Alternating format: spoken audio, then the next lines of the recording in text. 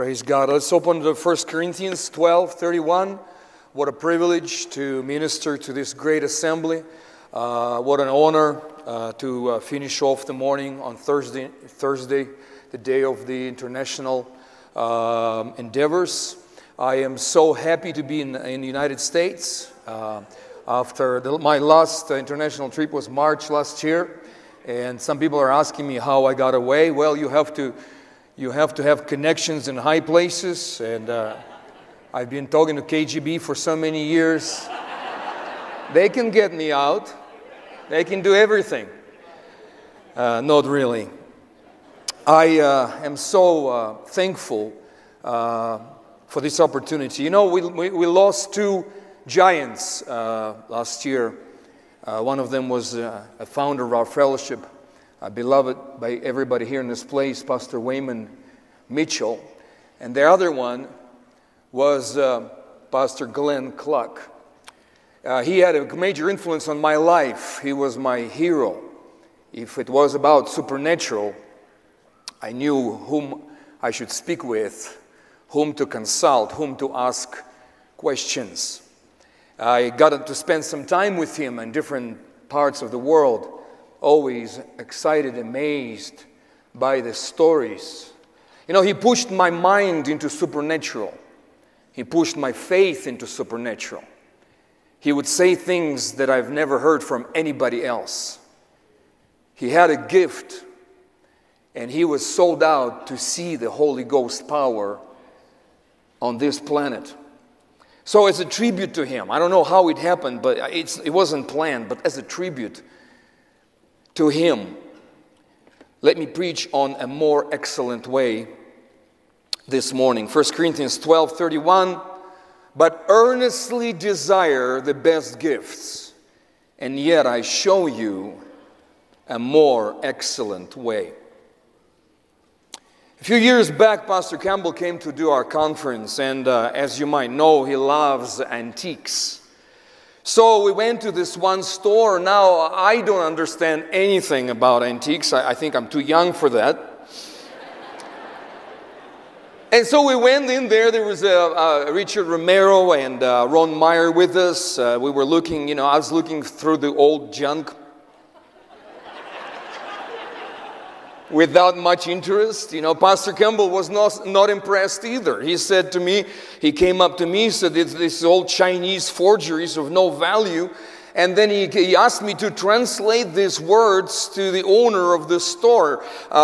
If the store owner, if you are a real expert of antiques, then you must have something better than this. And the owner's countenance lit up. He said, "I see a real connoisseur of art."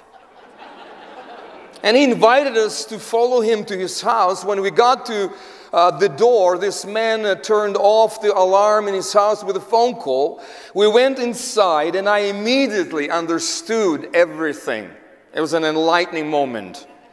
The real treasures were hidden inside. Icons hung on the walls of such a value that our heads started to spin because of demons. Pastor Campbell said these cost a fortune. And then it was interesting, we went through the whole house into the patio. There was a secret hatch in the floor of that patio. It opened access to the stairs of the dungeon. I will never forget this feeling. I was like Aladdin descending into a cage with untold treasures. Pastor Campbell got all excited. All the men with us got all excited. You see, he knew something that I didn't know, because there is always something better, something superb, something more excellent. I have to add this, that the store owner was very grateful for the purchases made by these men. He's so grateful he offered me 20% next time when we. Well, the problem was that he was sent to jail for 10 years almost immediately after this accident, so I never got any 20%.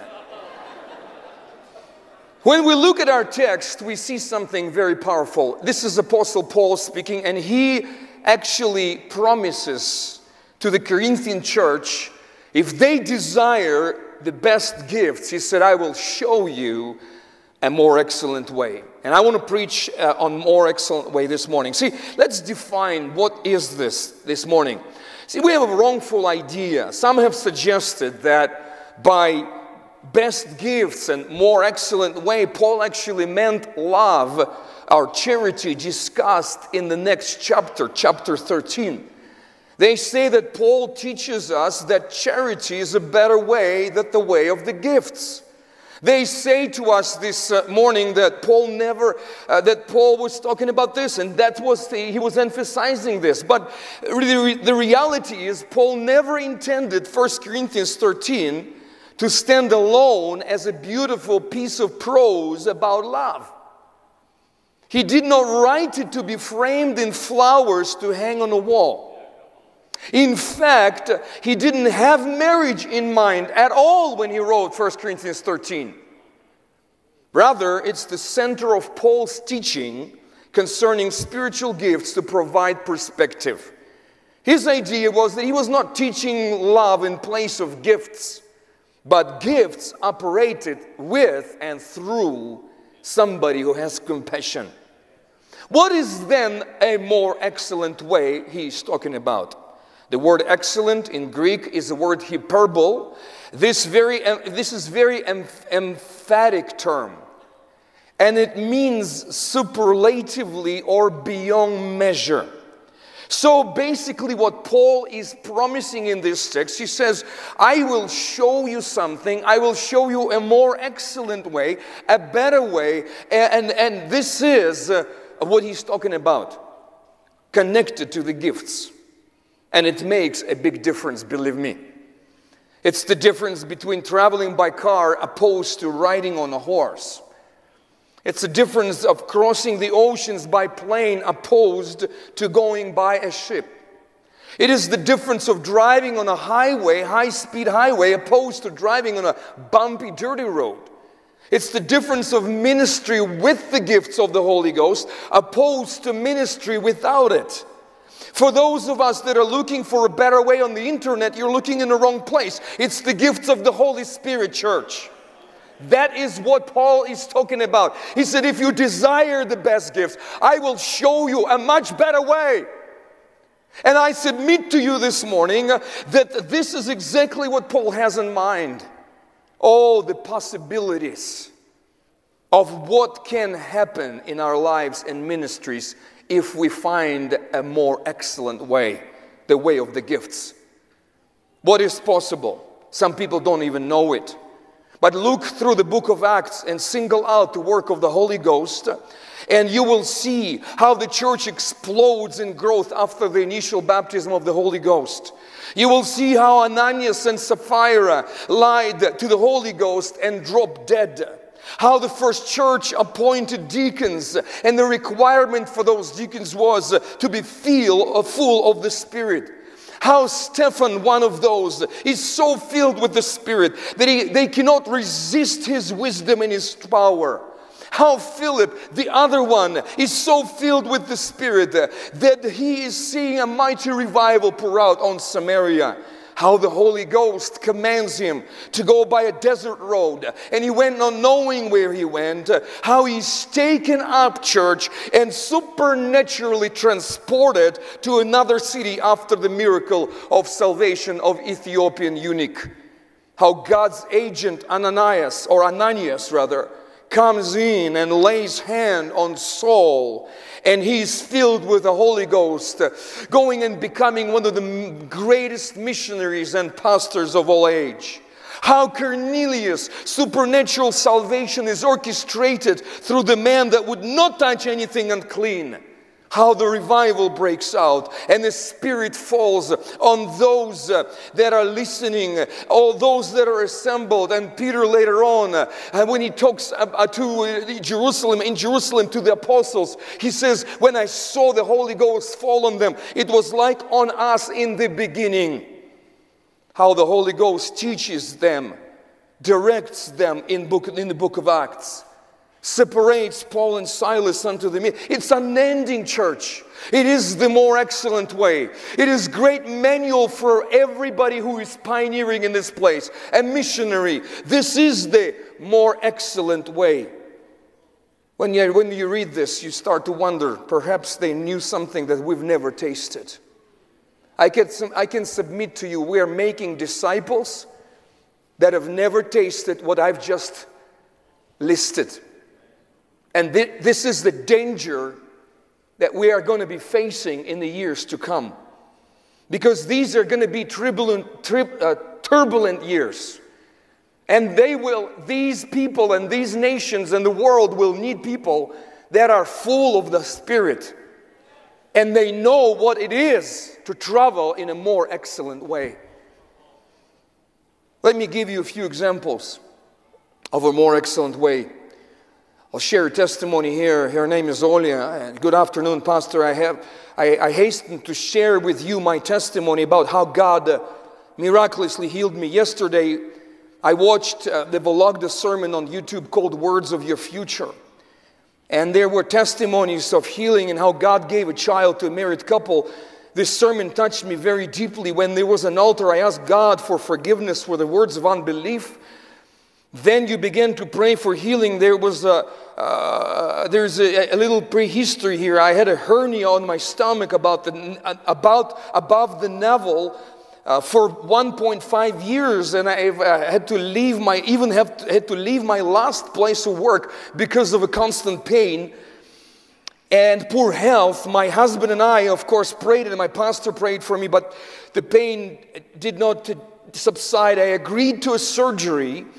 But due to the poor test results, the operation had to be canceled. I just had to pray and trust the Lord. And yesterday, when you started praying for healing, as always, I put my hand on my stomach and began to pray with you. And on the phone screen, I heard you start saying that you see a stomach just about the navel. There is a tumor. Maybe it's a hernia. And I realized that this was me. It was about me, and I felt the presence of the Holy Spirit. And while we were praying, the tumor began to shrink. I was so happy, but I didn't tell anybody for another day, constantly checking upon myself, trying to find it, bless her heart. But it disappeared, thank God.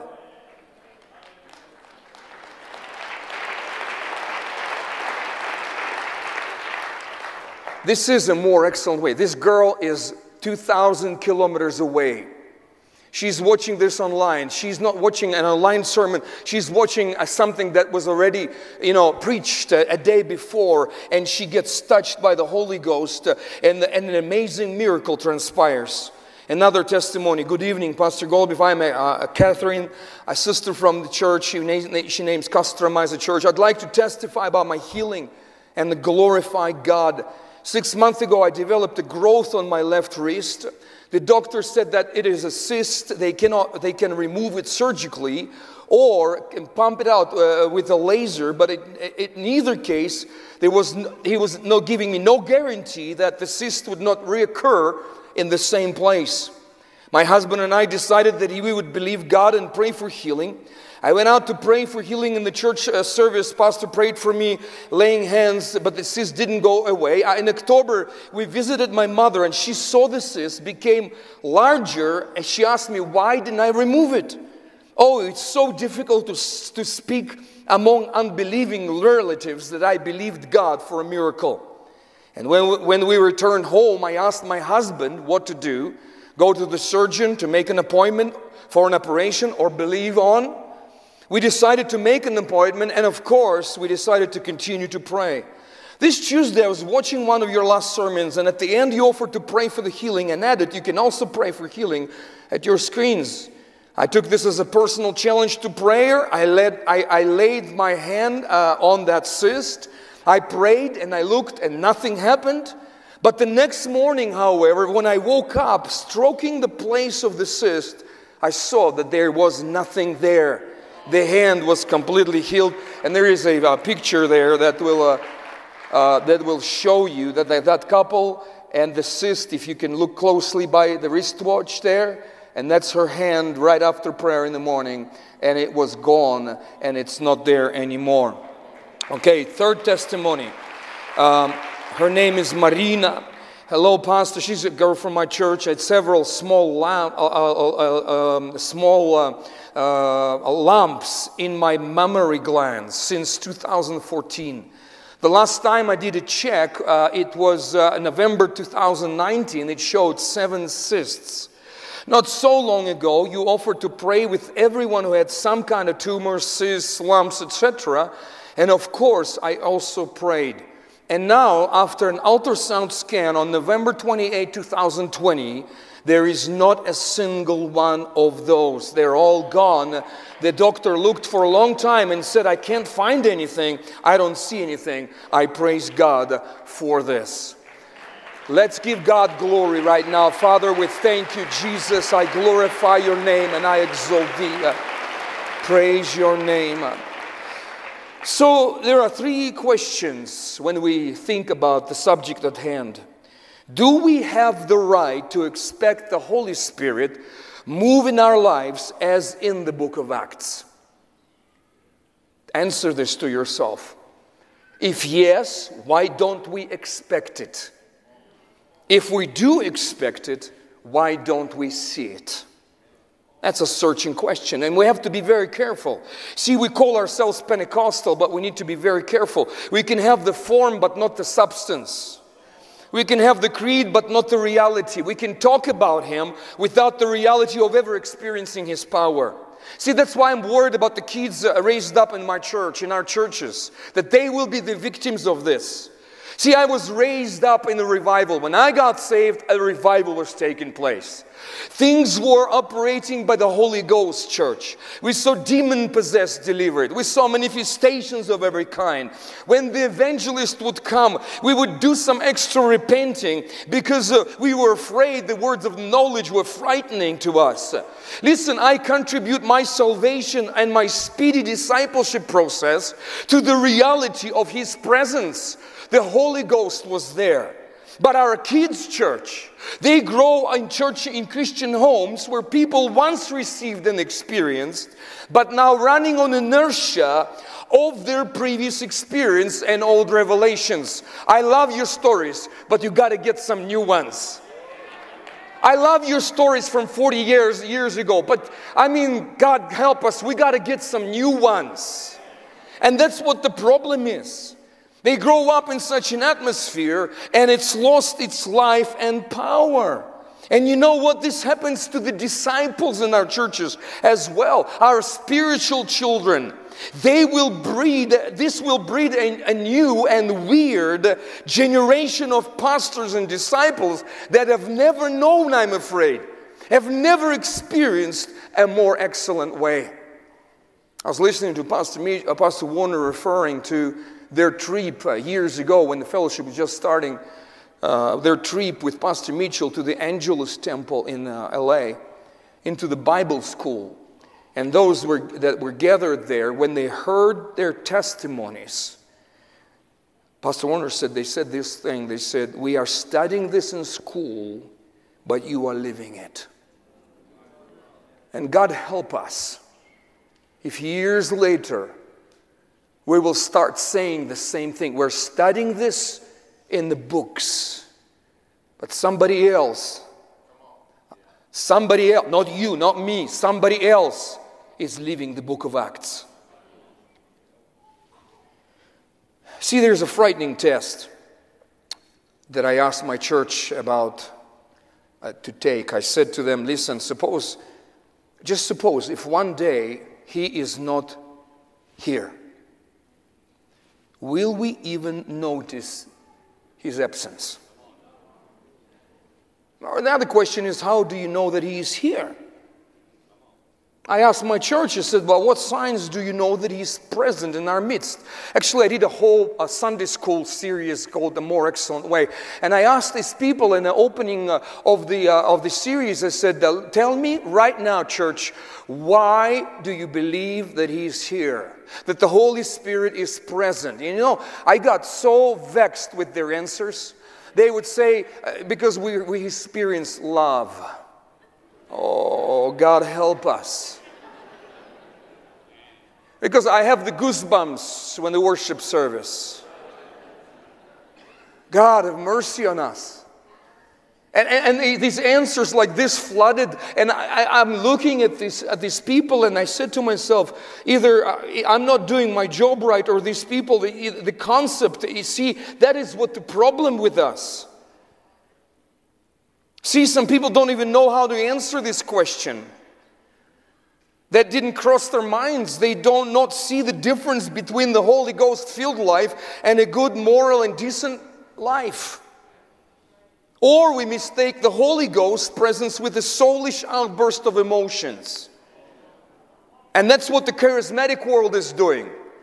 And now because of that, the more expensive our equipment gets, the more professional our musicians are, the bigger our buildings are, the more the presence of the Holy Ghost is. Can I submit to you that the Holy Ghost presence is the most powerfully felt in the huts of Cambodia?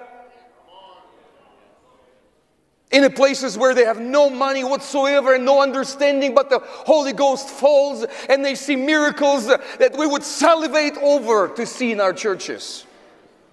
See, it's a frightening test. And it's frightening to realize that we could be falling asleep and never noticing that.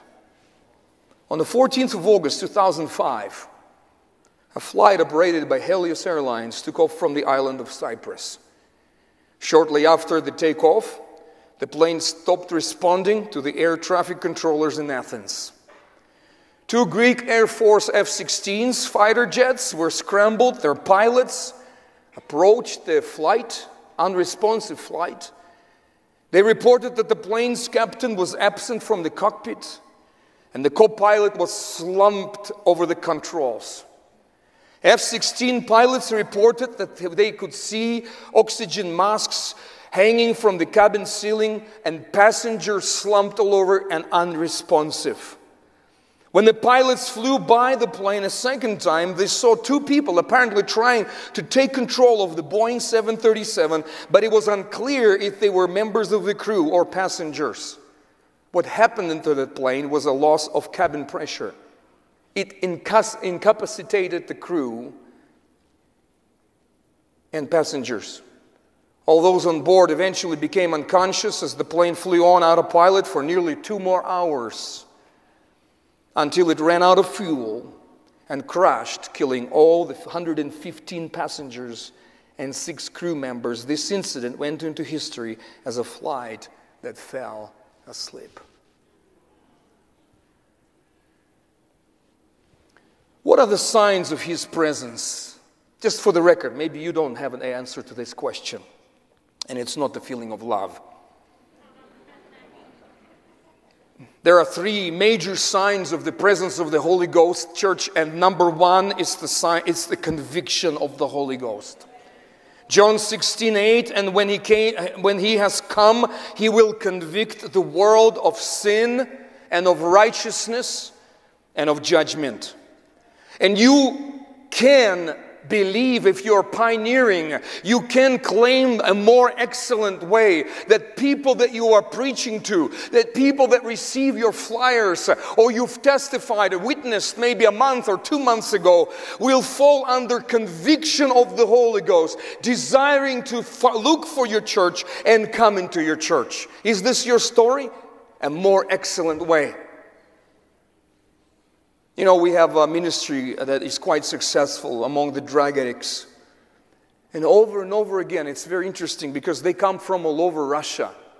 They come from all over the place. And one thing you hear often, more often than not, is when they testify, when they give a testimony, they say, I felt compelling, I felt that I needed to go to Vologda.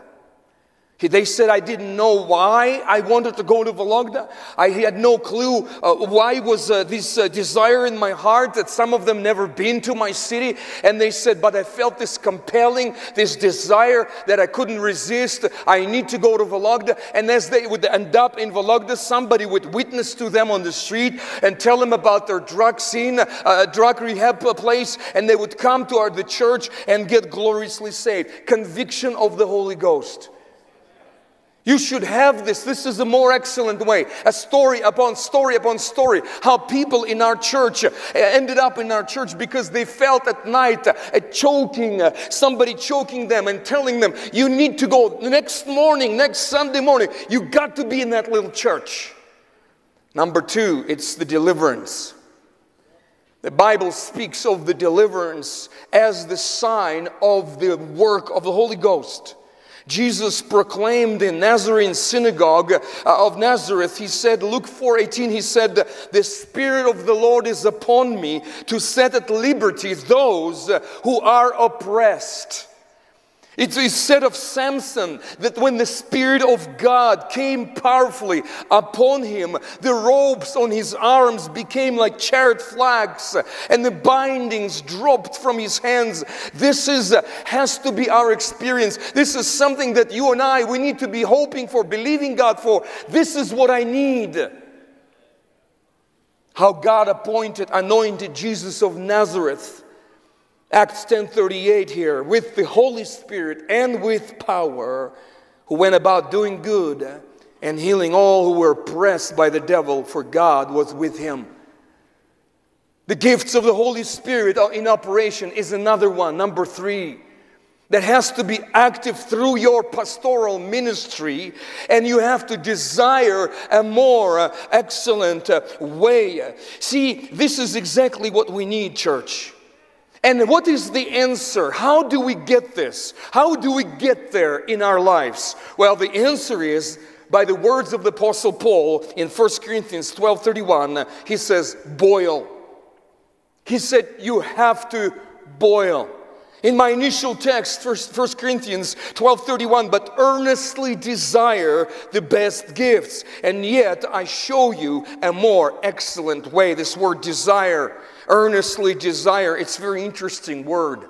This word is, when it's spoken, it sounded like an imitation of a natural sound of boiling water.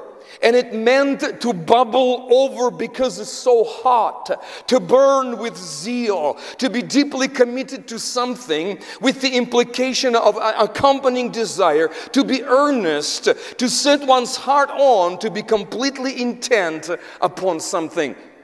Desire spiritual gifts. Romans 12:11, not lagging in diligence, fervent in spirit, serving the Lord.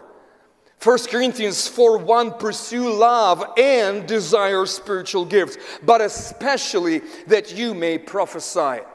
See, we have to learn. This is a process. Samuel, he didn't know the voice of God. So his mentor at that time, a high priest Eli, he said, listen, you need to stand up after you hear his voice again, and you have to say, I am here, your servant is listening. You have to desire, but you have to also learn. It's the process. John 14:26, but the Helper, the Holy Spirit, whom the Father will send in my name, He will teach you all things and bring to your remembrance all things that I said to you.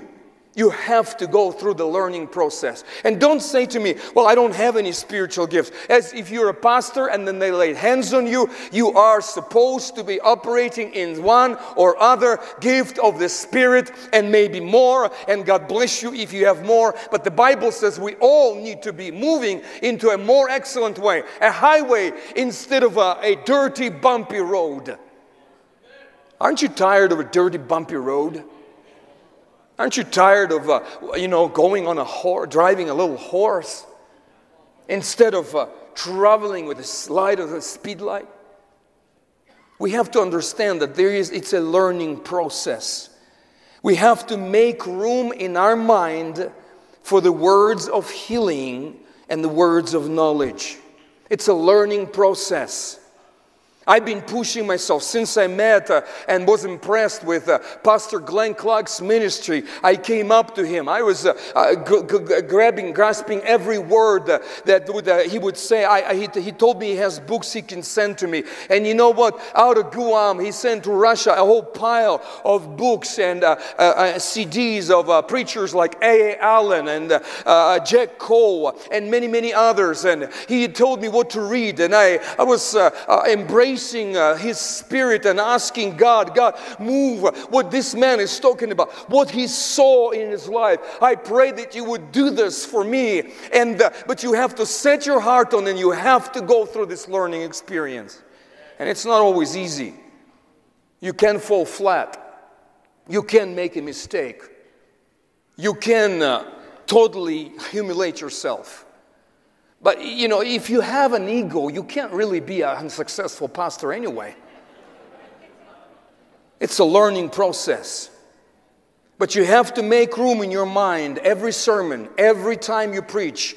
At the end of every service, you can have a time when people are praying at the altar. And it would do good if you would just walk around on the stage and ask Him right there and then, God, I pray you minister to my church through your supernatural gifts and give a word of healing or give the word of knowledge. Do something. We have to expect God to show up. I was in Fiji preaching a conference there. It's such a privilege for Pastor John Perry, missionary of all missionaries. And as we were concluding the conference, we were praying for these couples that were sent out. And we were praying for this one couple. Now, my English is not my first language, so and there are other men praying for these couples. And I thought I had a word for this couple. And I thought maybe I should say this, but then this particular couple received one word, then another preacher spoke for some time, and I didn't feel like I need to do this a third time and let the crowd wait. So I had this word for them, and it was a funny word. It meant prepare for children. And I thought maybe this had to do with spiritual children that are coming into their ministry. Like I said, I didn't say it because this was, not a momentum, I thought. So later on that very same night, Pastor Perry, he organized all this gathering in his house. And I was also there. We had a beautiful dinner. And I saw that couple there, and I came up to them and I said, listen, for the life of me, I don't understand this, but I had this word for you. And this is how it went. I said, prepare for children. This girl broke in tears. It turns out they are married for some years and they can't have children.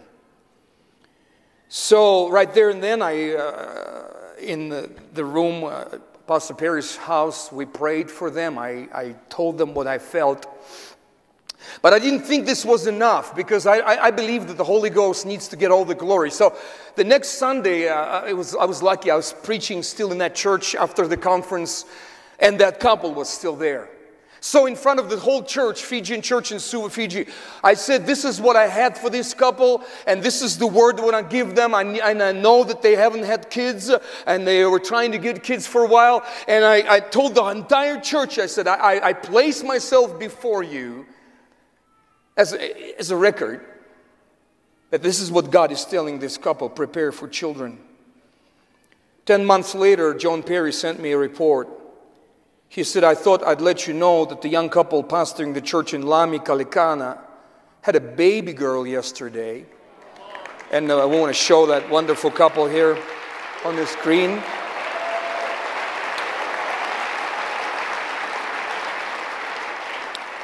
Abdul and Jenny named their beautiful girl Avaiki. This was the young couple you felt compelled to tell God was going to give them a baby.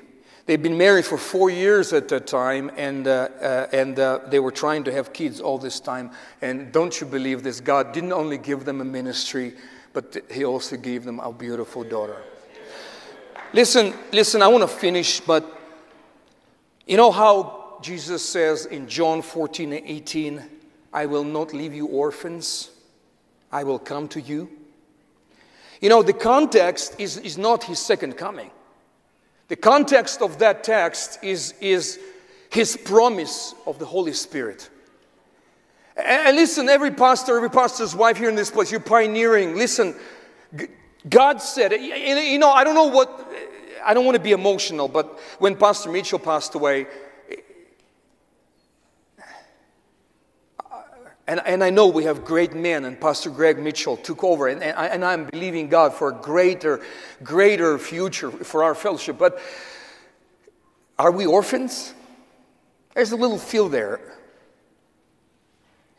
Jesus said, I will not leave you orphans. I will come to you. And he meant his presence, the Holy Spirit presence in our ministry, in our lives, in our churches, a more excellent way. We had a privilege, 13 years ago, of adopting a little boy of 3.5 years of age. He grew up to be a tremendous man of God, and I'm believing for the future of this young guy. And through the procedure, you go into a room in an orphanage. They want to show you the child. And I'll never forget this. When I opened the door, when this lady opened the door for us into this little room, they were little kids, 3.5 years of age, 2.5, 3 years of age, little boys, little girls, little things, tiny little things. And when the door was open, and we were looking through the door, my wife and I and this worker of the orphanage, all of their little heads turned. And you could feel the expectation. They were looking closely. Who are these people? Is it my mama? Is it my papa? They're coming to pick me up from this place, and all these little eyes and all these little heads, they were turning and they were watching us from the distance. I mean, I felt like I wanted to take all of them at once, but we only got one. But listen, you are not an orphan. Pioneering your church, going through the grind, fighting and struggling for every soul. Jesus said, the promise of God, you're not an orphan. Pastor's wife, you're not an orphan. Jesus didn't say, I'm going to leave you like this.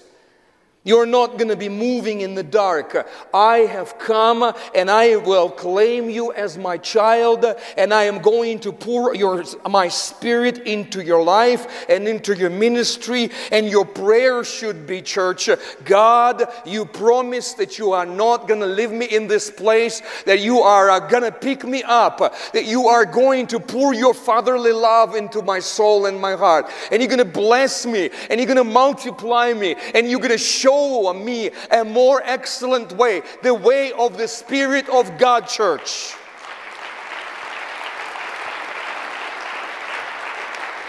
So I guess the push of my sermon is for you and I to further our search for the supernatural in our ministries, to allow God to be God, to allow Him to move through our midst. Because these people will be blessed beyond measure. You'll see miracle upon miracle of healing and restoration. And when you see this, it will energize your ministry. It will bring revival into your church. And people will be expectant. And they will know that there is a God in heaven. Not just the logic, persuasive words of human wisdom. That's what I believe, church. That's what I long for in my heart. Let's bow our heads and close our eyes for just a second.